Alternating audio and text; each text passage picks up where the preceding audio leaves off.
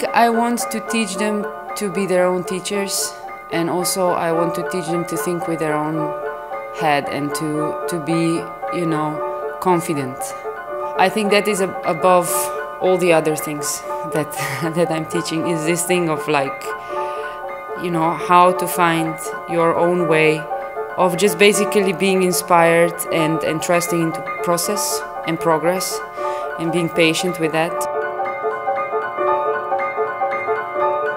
And also how to trust yourself and just like try, and even if things don't work, you try again, you try again. So that's what we are kind of doing on this workshop. They just try always to comment themselves what is missing. Because, I mean, you know, in a way, I don't like this idea of, you know, the teacher should tell you what is missing. I mean, of course, sometimes I'm also trying to, you know, throw a little stick, you know, to make the process a bit more spicy or something. But most of the time I'm trying to let them kind of decide, because that's, I feel, how you learn the most, just by doing it and by failing and, you know, and trying again and so on. So it's all about also getting to know yourself and how you can work the best.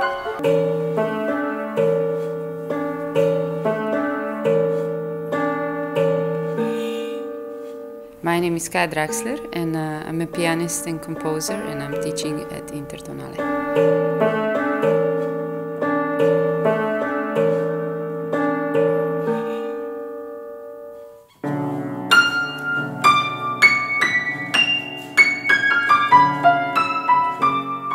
What I wanted to work with the students was sort of an area between improvisation and composition, but I also wanted them to bring their own ideas, so also talk about what they want to do and what they are working on as individuals.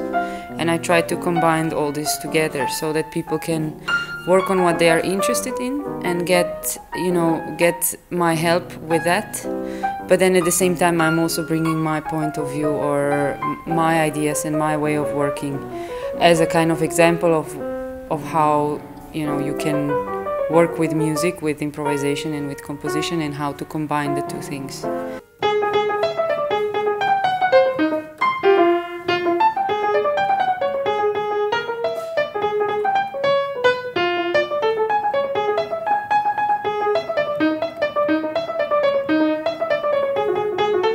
So I brought some of my music to listen to, and then sort of explained with a score also on what the process of composing was, more or less. So from which point I started and how I developed the composition, and also what the process was later when the piece already came to the musicians and how they sort of shaped the piece. I also brought some scores of other composers, and we just tried to play them. And I also brought some musical examples of other composers that we just talked about.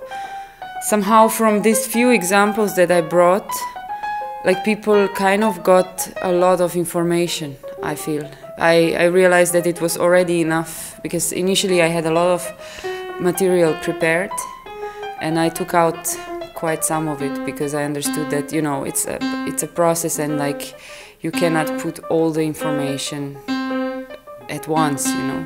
They have to work with it slowly. So it was nice because it was also a teaching experience for me. I mean, I learned a lot from it, from how a process works.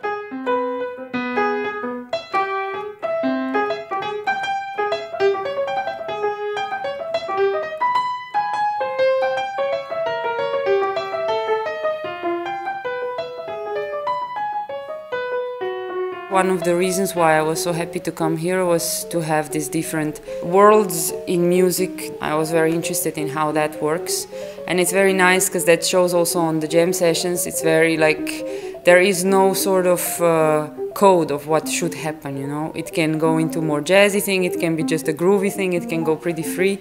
So it's a great thing that people also experience that, and that we don't get into this like, what is better, which music is more artsy or more this, more that, you know. It's just music, and I'm really happy for that. And I think also that probably students learn a lot from each other, just from also having such different teachers. being present and then just sharing what that's what I imagine that they share, you know, what they are learning with each other, like on each other's workshops. So yeah, I think this is a great format actually. So I congratulate you. It's super good that you're doing this here, yeah.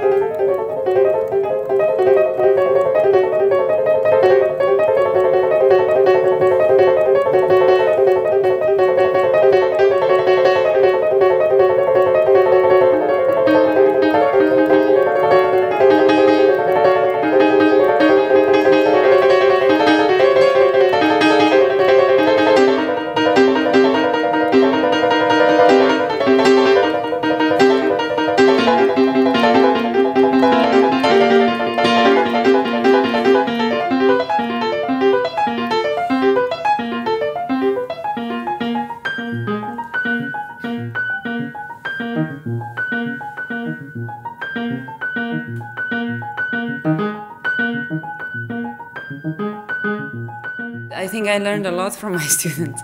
Like, I mean, I learned, yeah, this thing of like how that things take time, and also that you have to trust in that, because sometimes I'm impatient myself, and now it's funny because I tell them these things and then I see them really happen. So I'm like, yeah, okay, it's really true, and sometimes I even forget myself what I believe, you know.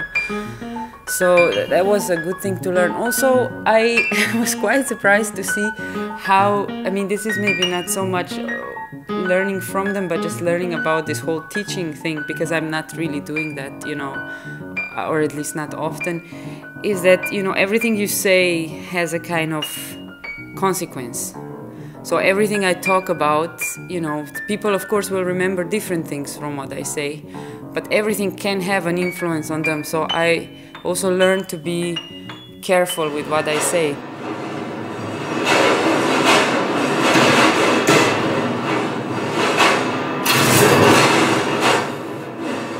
Schools as such, I wouldn't say that they were the most important thing for my musical development. I think, for example, the fact that I was moving to Amsterdam, and then there was this improviser scene that kind of took me in their circle.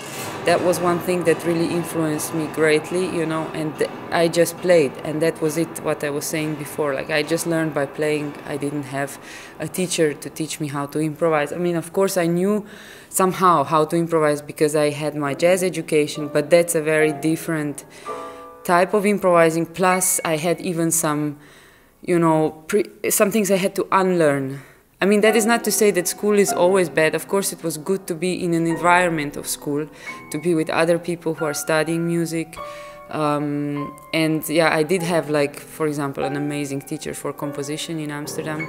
So he taught me a lot, and I still remember his words very clearly. But I also had a lot of sort of useless experiences in school. Lots of, yeah, just boring things, and also some things that I felt they were unnecessary because they were maybe just more blocking my creativity than inspiring me, actually. Just things I thought I should do, and then I was frustrated because I couldn't do it, and I thought that I should be, you know, there's so much about should in schools, which, I mean, in a way I understand, because they have to bring some sort of school program, and, you know, they have to grade and all that. So, of course, for that you should know this and that. But yeah, I don't know. It's very complex. It's a very complex issue. This is being in school for music. But anyways, I did it, so now I'm over with that part. Yeah.